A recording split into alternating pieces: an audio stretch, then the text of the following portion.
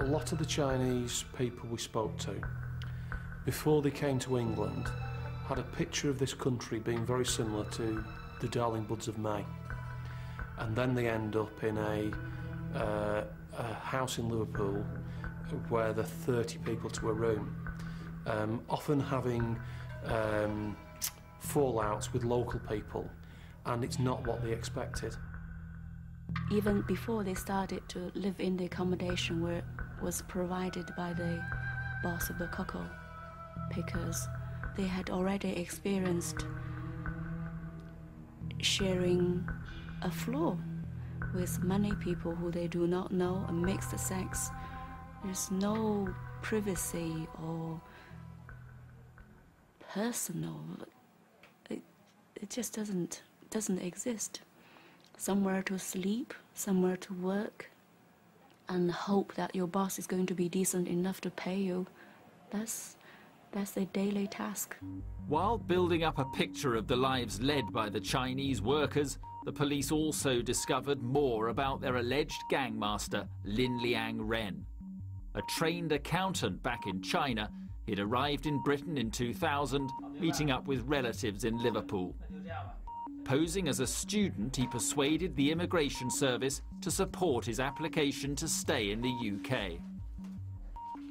Although it was not known whether he had any links to the people smugglers, it was clear that he was building up a criminal empire using illegal workers, forging cockling permits for his expanding workforce of illegal immigrants and supplying them with false national insurance numbers. It brought him a comfortable lifestyle that contrasted starkly with those who worked for him. The workers were living 6 or 12 to a room with one toilet, perhaps between 20 or so people, with limited food, limited heating, limited clothing. He, Lin Liang Ren, had got a sports car. He lived with a girlfriend in kind of one room or a number of rooms, and basically he lived the high life. He went out for nice meals, and his particular passion was going to the casino, and he spent thousands of pounds down at the casino. One of the witnesses saw him gamble £650 on one hand the night before the tragedy. In his original interview, Ren claimed to know nothing about the cocklers on Morecambe Sands. You were there, weren't you? Later, he changed his story to say he had been there, but had merely been looking after the vehicles as the workers waded out towards the sea. But as time went on, evidence against him began to mount. Investigations showed that he had actually bought the vehicles used by the cocklers, and evidence from company paperwork showed he had been doing big deals with seafood suppliers. He saw a real opportunity to make a lot of money, and he was prepared to exploit the people that worked for him in order to make that money for himself. He knew that these were people who simply couldn't turn to anyone for help. Do you want to count it? Don't worry, I trust you. There was also evidence that Ren had a motive to send his workers out in those appalling conditions. He had agreed to supply 2 lorry loads of cockles for a dealer on the night of the tragedy. But was all this enough to convict him? The key evidence that we needed was the evidence from the people who'd actually been out there on that bay that night, all those people who worked for Lin Liang Ren and could say that he was the person who was the boss. So without them, it would have been a significant uphill struggle. But finding those people was proving impossible. Despite all the efforts to persuade the surviving cocklers to come forward, they remained hidden, terrified of the snakehead gangs that had smuggled them here illegally. But in the end, it was the greed of those gangs that gave the police their vital breakthrough. Once they'd transported their workers to Britain, the snakeheads wanted paying, and regularly. The cocklers were all given a monthly wage, but as soon as they received it, they had to make payments into bank accounts. We can see that the money that is made by illegal workers is put into bank accounts. Chinese workers go in with account numbers and mobile phones, hand them over to a cashier, and the money goes into the banking system. And we were able to trace through that hundreds of thousands of pounds were going to one particular account, and then about £1 million a day was leaving the UK to go to China. Now that's not just from cockling, that's from all sorts of illegal immigrant activity. Inquiries identified a key figure at the heart of one such financial network, a man already known to police. In a bold move, Mick Gradwell decided to turn to him for help. This was a very delicate inquiry because this person looks like he's leading illegal Chinese crime in the country. He's someone who's been targeted by the main crime agencies of the country. And whilst that was outside the remit of my investigation, I had to speak to these other agencies to make sure they were okay with me going to speak to him and to make these inquiries to see if he would assist us. Once Gradwell received the all-clear, a meeting was set up. It was a rather bizarre conversation because it was one of those conversations of, I know that you know that I know what you're doing, but I want your help. Do you recognise any of the names on that list? I've got 23 people dead in Lancashire, and I think you're a person who can help me and who can assist me in locating some named people that I want to speak to. Look, I'm just a humble northern copper that needs help tracking down his witnesses. And you're the person that might be able to help me do that.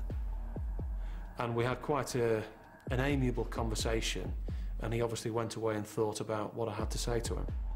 Within hours of the meeting, the first of the missing survivors turned up. Police believe it was no coincidence. It was the right way of doing it. It wasn't the sole thing that did it. It was the inquiries in the community. But by seeing the main man, I think it pulled the right strings to ensure that we got the first witness forward. Over the next 12 months, police re-established contact with all but one of the missing survivors, but they still had to persuade them to tell the truth about their feared gangmaster, Lin Liang Ren. To help win their trust, they appointed interpreter Dawn Teal. Over the coming months, she would build close relationships with the survivors. When we first travelled around the country to meet all the witnesses, I would say almost all the first round of meetings happened to be fruitless because they were very cautious, very frightened. They do not understand the legal procedure in this country. They don't know whether the police are going to help the Home Office to deport them. And also is a fear of the revenge.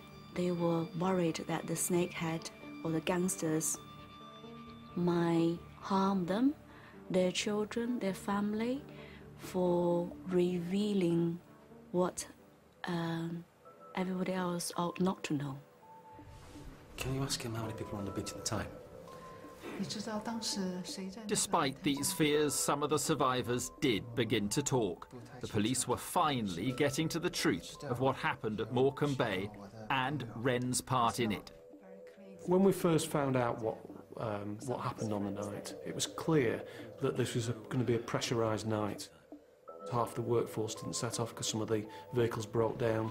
When they got to Morecambe on the night, they got there too late.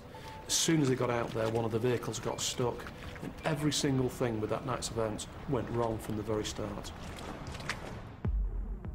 Interviews with the survivors supported the statement from Janie Bannister made in the immediate aftermath of the tragedy. Like her, they claimed Ren had ordered them out in the appalling weather conditions and that he was on the shore when the tide cut them off. When one cockler had returned shocked and freezing, Ren had refused to let him in his car to shelter from the cold. He also ordered the rest of the survivors to cover up his involvement before trying to flee from the scene.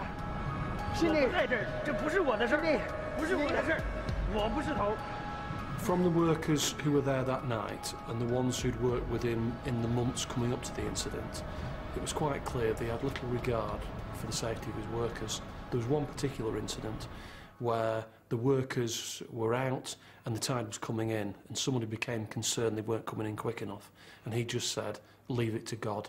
and it just showed that he didn't care, and the only thing that mattered to him was making money. The police now had the evidence they needed to bring a prosecution, but persuading their witnesses to appear in court was another matter. Wren had allegedly warned of harmful consequences for anyone who cooperated with detectives, and some survivors were clearly coming under intense pressure not to testify. They would just say, look, I just received a phone call from my wife or from my father. Is that going to be true? Will he be able to come and harm anybody in my family? What's going to happen? I have no idea. Could you please tell me? Well, I wasn't in a position to give any advice. All I could do was sit in there and listen. Detectives finally charged Wren with 23 counts of manslaughter, and his trial at Preston Crown Court was set for September 2005. But if the survivors were not prepared to go into the witness box, the police